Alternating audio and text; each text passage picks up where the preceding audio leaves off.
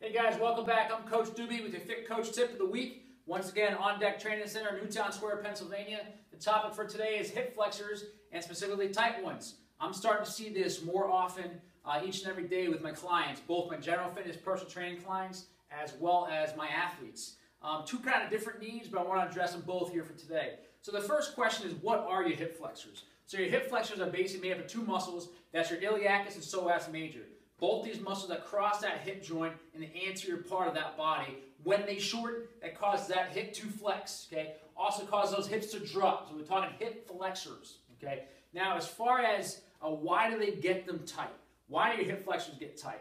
Typically, when it comes down to any muscle, that's any muscle in your body at all, a muscle that is shortened for a prolonged period of time has a tendency to stay shortened, okay? Whether it's your biceps, hamstrings, any type of muscle. So let's talk about those hip flexors for a minute. When they stay shortened, like a seated position, they want to continue to stay short, and they'll get tight in that shortened position. So let me give you a life example of how this affects the general public as well as athletes. But let's just take a look at ourselves for a minute, okay?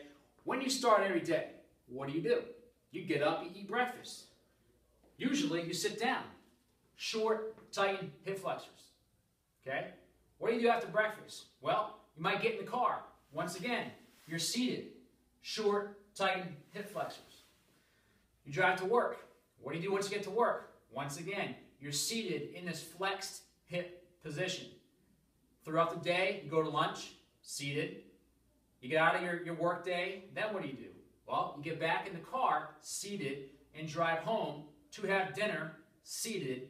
And most people in America, once they get home and end the day, they like to decompress and watch some TV. Completely normal. But again, you're seated in this flexed hip position.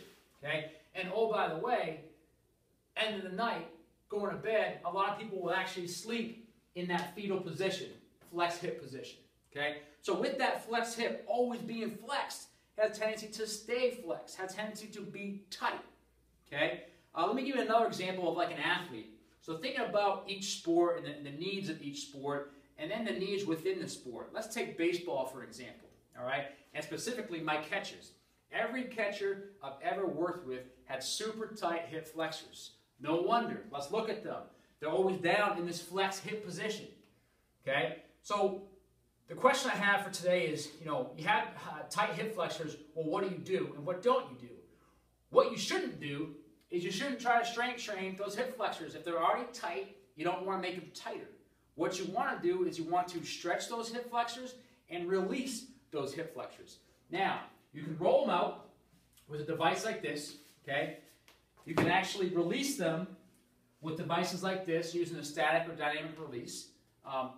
If you don't know how to do this, there's plenty of videos online, but I would actually recommend you to work with a professional. Hire a pro. You'll thank yourself in the long run to actually teach you how to use these devices to release that hip.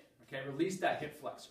Okay, so when it comes to training your hip flexors, you don't want to necessarily strengthen them through a posterior pull with bands or hanging leg raises or 6-inch drills. Kind of, some people think it's core, but it's actually not. It's actually that hip flexor. What you want to do is stretch your hip flexors, release those hip flexors, and train the antagonistic muscle group. That basically means the opposite muscle group from those hip flexors. That's going to be your hip extenders, which are both your glute max and your hamstring muscle groups. So if I have clients with tight hip flexors, we try to release them, we try to stretch them out, and we try to strength train the other muscle groups around that hip, specifically those hip extenders. Okay? And once again, if you have any questions with this, hire a pro. You'll thank yourself. And that's your Fit Coach Tip of the Week. Thanks, guys.